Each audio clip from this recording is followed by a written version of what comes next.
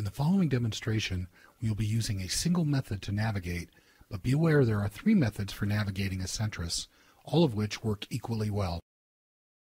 The first is by using the application menu on the left of the screen. The second is by using the menu bar at the top of the screen.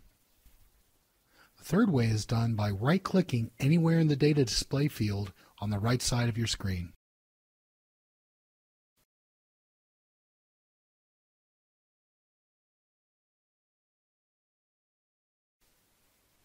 In this video, you will be shown how to find a patient in Essentris. To do this, first click on Admin in the File menu bar at the top of the screen.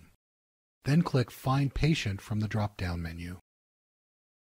When the Admin window appears, you will notice that there are several ways to search for a patient.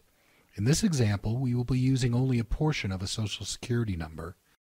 To do this, simply type an asterisk and the last 4 of the SSN of the patient you are searching for in the FMP SSN box. Ensure that the Active button is selected in the lower right corner of the pop-up window, then click OK.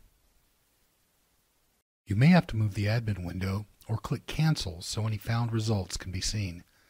To do this, you can either click on the blue header bar to drag the window to a different spot, or just hit the Cancel button in the lower right of the window to remove it entirely. You should now see your patient in the list that appears. To view their specific information, click on their name.